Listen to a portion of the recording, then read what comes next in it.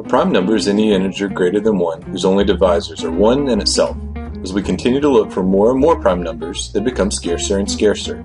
As a result, a good question to ask would be, are there an infinite amount of prime numbers? Well, it certainly appears this way. As of July 2012, when I made this video, the largest known prime number is 2 raised to the 43,112,609 minus 1.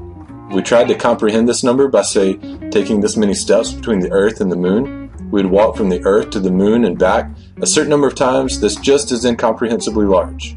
Put it this way, it has almost 13 million digits. That makes it pretty big. Even though we're fairly sure primes continue forever, we're not entirely sure. Maybe that prime is the last one. After all, no one's ever come up with a method to generate prime numbers. What we need is a rigorous proof to argue that there must be an infinite amount of prime numbers without actually having to generate them. Euclid was the one who came up with the most well-known proof that there are infinitely many primes. His proof is considered to be one of the most elegant proofs ever written for any theorem.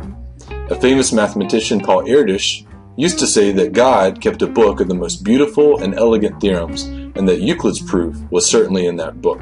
So here's Euclid's proof that there are infinitely many prime numbers. Obviously, there's either a finite amount or an infinite amount. If there's an infinite amount, we're done. So assume that there are only a finite amount of prime numbers. Then consider this quantity. A equals the product of all the known primes plus 1. Then Euclid asks, what divides evenly into A?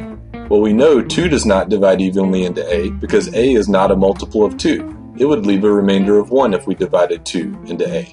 In the same way, 3, 5, 7, and every other prime number up to and including P does not divide evenly because it would leave a remainder of 1. This leaves only 2 options. Number 1, either A is prime since it has no other factors other than 1 and itself, or 2, A could be composite, but its prime factors would not be in our original list. Either way, we've shown that there has to be at least one more prime number, let's call it Q, that's not in our original list.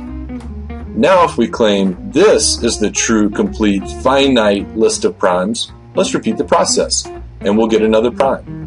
Done repeatedly, this proves there are an infinite amount of prime numbers. Euclid was a pretty smart guy.